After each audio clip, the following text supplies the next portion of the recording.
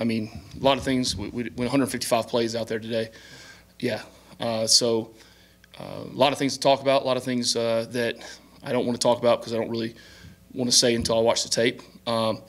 Really the key thing about it is, and I thought about this morning as I was walking in and seeing the building about to come down and ripping things down and whatnot and building a new building and really building a football team each year is no different than that. And as the edge comes down and the fanning center starts to come up, and they're building the foundation first, and they'll build the foundation, they'll pour the footers, and start to build the block by block and work on the exterior, work on the things that support the building, that build the building to be able to endure a long period of time and endure a lot of things. And it's really no different than building a football team, in that we're building a team right now that we hope can be a competitive team throughout the fall. But right now it's about laying a foundation, it's about putting the bricks down, and every day is laying a series of bricks. And the foreman of that construction site at some point is going to walk over to the guys over there working and say,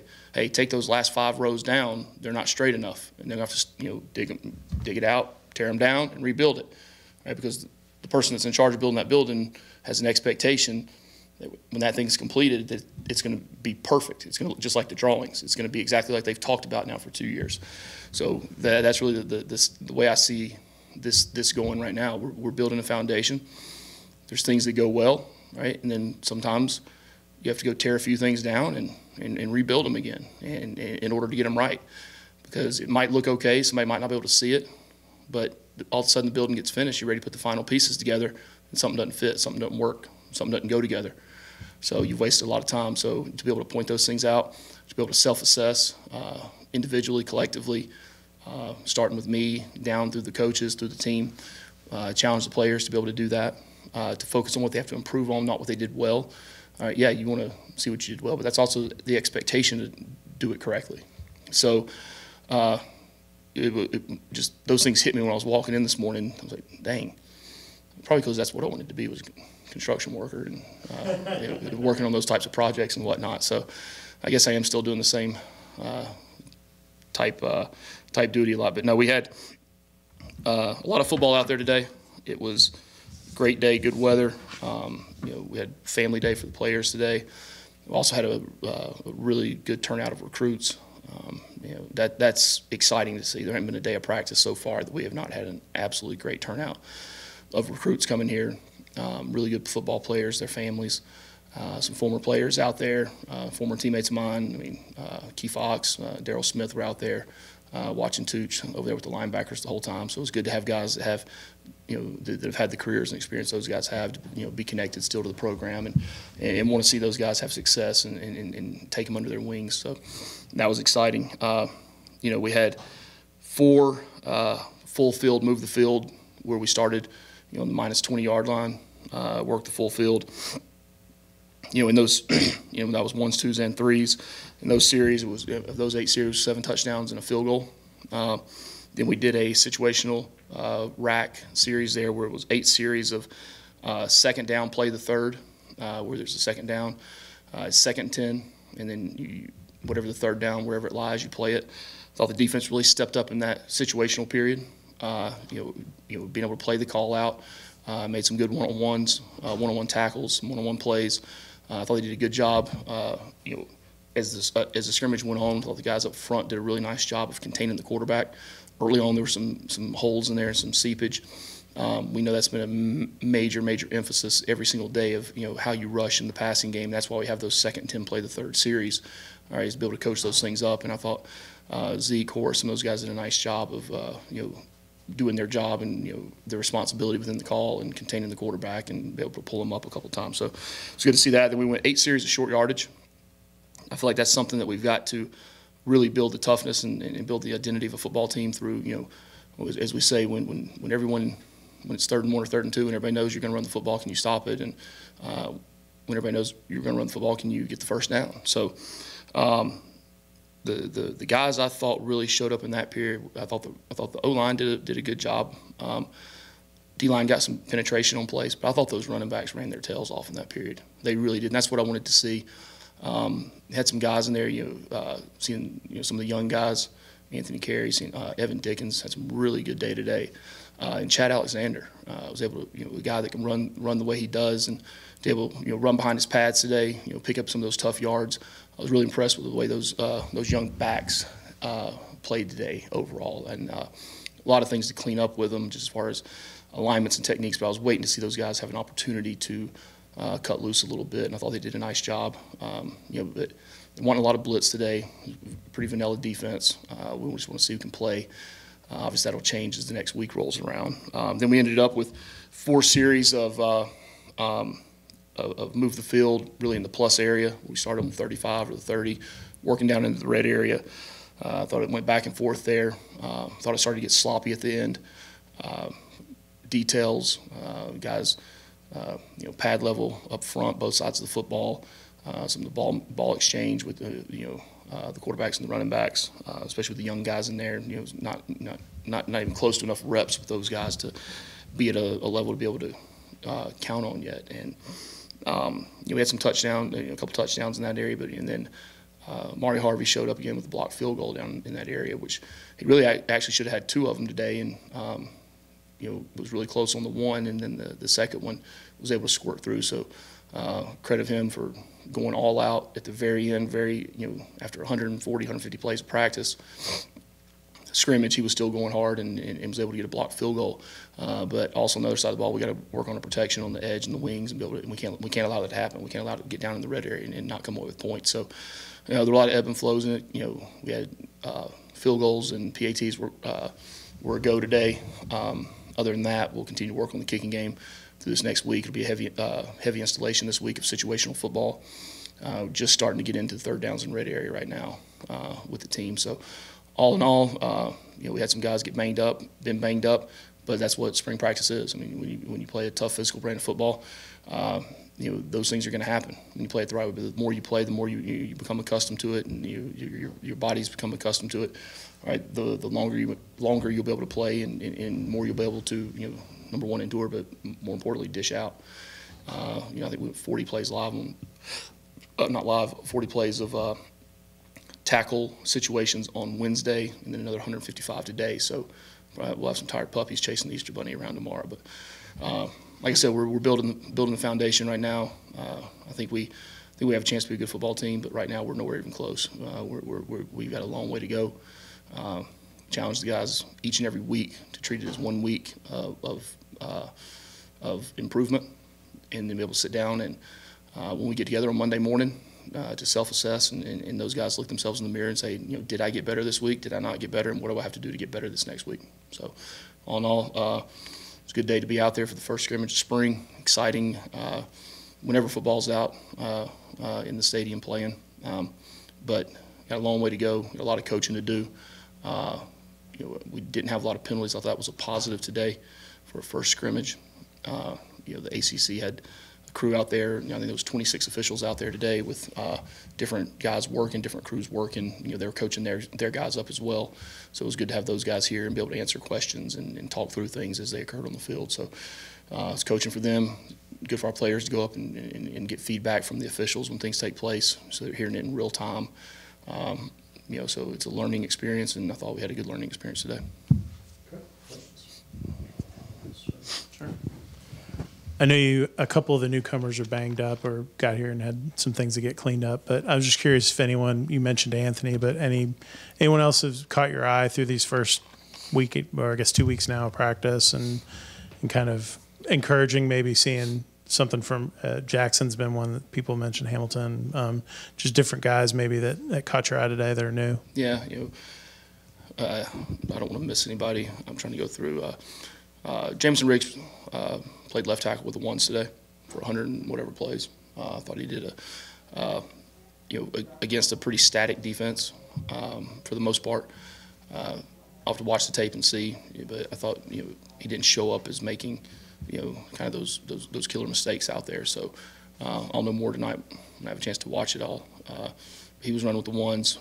Anthony Evans, not a newcomer, but he was good to see him out there. Jackson Hall's, he's a big old sucker across the middle now, especially down when you get down in the red area.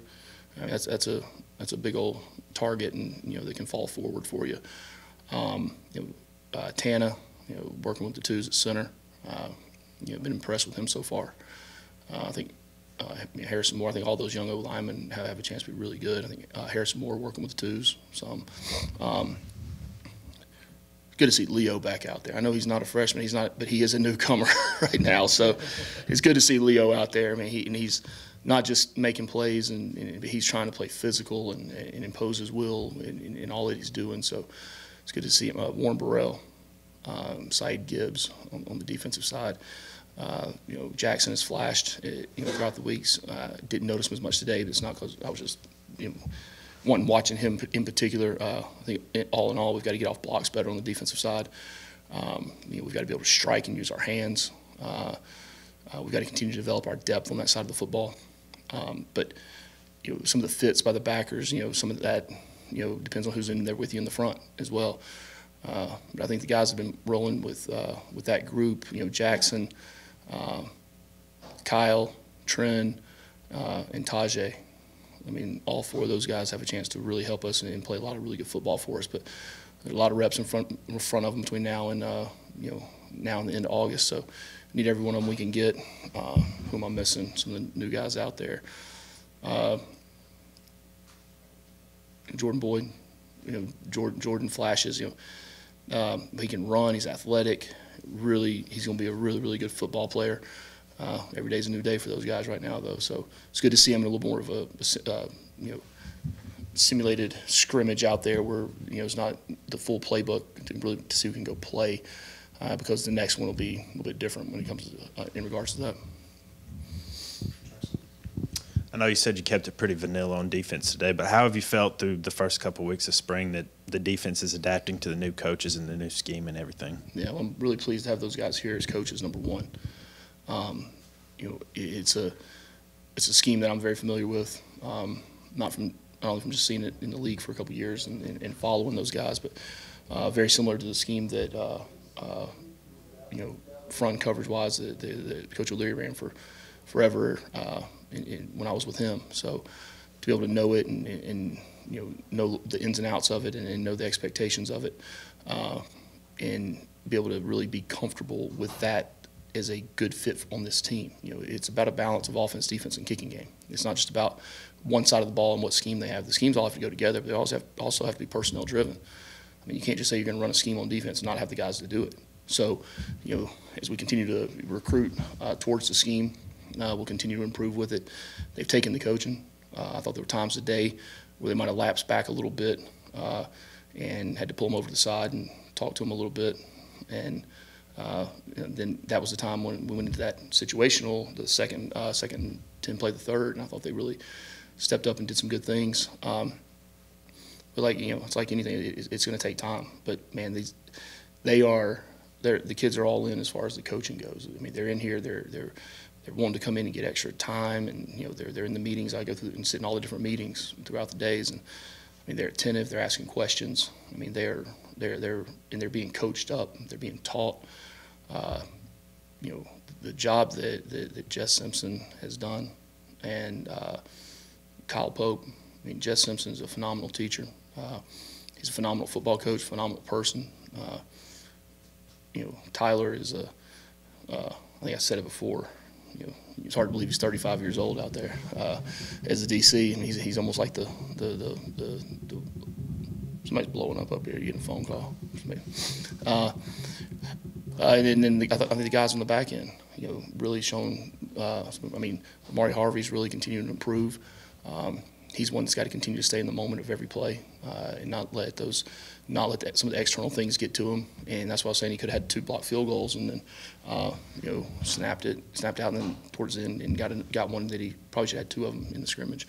Warren Burrell, I mean, just the coaching that he's getting from Ricky, and accepting the coaching. So I've been all in all very pleased with the receptiveness to the coaching that's taking place, the scheme that's out there. But like all 3 phases, thank goodness we don't play tomorrow, because we got a long way to go for Stephen to be close to talking about being the team we want to be.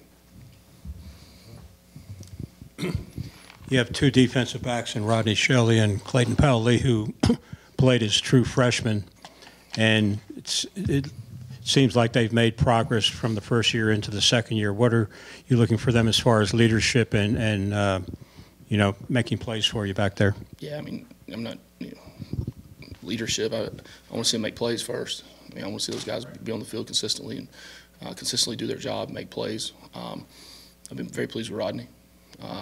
Rodney's been rolling with a group of three guys that are really rolling with those first corners. Made a really nice play on the ball today down in the red zone. Tremendous special teams value that he brings. Clayton, kind of the same thing. He had a play on Wednesday where he came up and had a one-on-one with Eric in the open field and made the tackle in open space. And I mean, I was as pleased as punch about that. Now, I mean, to see the technique and the tackling that they're being taught, and then be able to see it executed. So, leadership's not something you just expect from somebody. You can't demand leadership from somebody. Leadership comes from, over time, earning respect and trust of your teammates. Right now it's about seeing who can go out and play the right type of football. Be fundamentally sound, play with great effort. Be tough, show toughness, play with discipline. And as we go through spring and summers, where leadership really starts to kick in. That's where when coaches aren't around and you have player-led drills. That's where you really start to see the leadership kick in. And I think we got some guys that have a chance to be good leaders on this team. How do you evaluate scrimmages when you watch the film in spring versus, say, summer, when you're closer to the season and game time? Is it different at all? Are you looking for different things because of the timeline, or is it pretty much the same? Standard is a standard. Either do it or you don't. It's either right or wrong. I don't care if it's in January, March, May, April, August, or December. Right? There's only one way to do things. It's the right way. It's the way you're coached to do. Doesn't matter if it's the ones out there, the threes out there. All right? Everyone's coached the same. Everyone's given the same information. Everyone's given the same amount of time to learn. All right? Everyone's given practice reps. All right? So no, there's zero difference in the way that things are evaluated. And I think that's something hard for people to understand at times. It was hard for me to understand as a young coach that regardless of who's on the field, regardless of what time of year it is, the standard is what it is. All right? There's a certain standard that everyone has to play to every single day. Everyone has to coach to every single day. And as soon as one person in the organization takes that day off and thinks that it's not important that they are at the highest level and the very best that they can be as an individual, all right, you're gonna have a crack in the ship, and we can't allow that. That's my job as a head football coach, is to make sure that every single day everybody walks through those doors, all right, and we're at the standard we are. And you say, well, it is the standard. Very cliche term. Well, standards be better than you were the day before and be the absolute best you can be that day.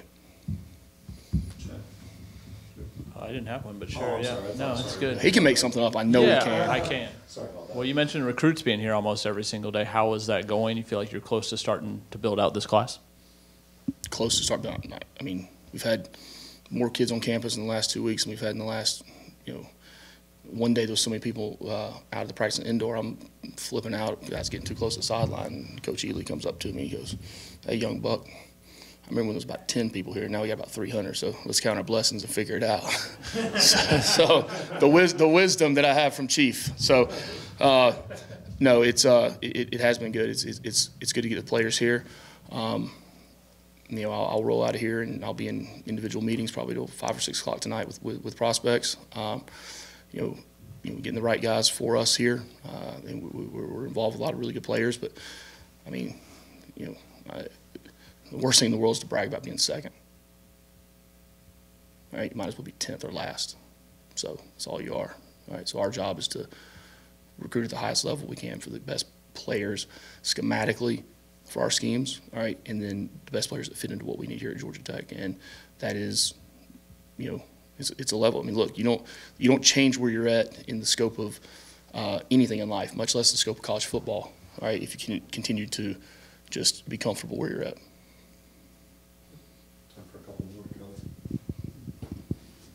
I was curious how the two young quarterbacks. You're very curious today. Yeah, I am. The two young quarterbacks, how they doing? Obviously, you have 3 veteran guys ahead of them, and Haynes and Zach and Brody. But Just where are they at? I know it's hard for a young They're in the quarterback. locker room. No, they've got a lot on their plate. They really do. We always go back to start at square one in installation, offense, defense, kicking game.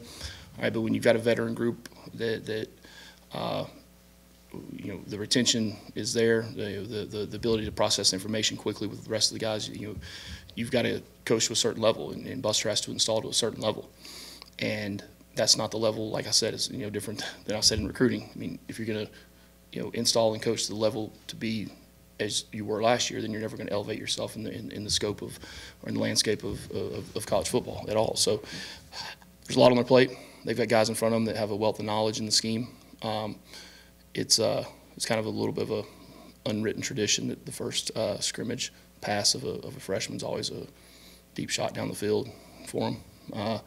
So we were over on both of them. So. Like I said, a lot to work on.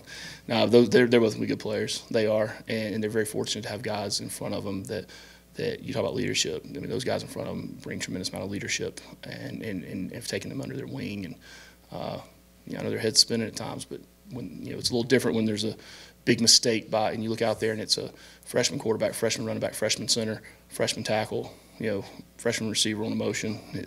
A little bit different reaction from me than if it's a seasoned vet that's out there when a mistake happens. Anything else? You also have a new receivers coach, comes in with a pretty stacked group, I imagine. How is he, encouraging the competition in that group, and what have you seen from them?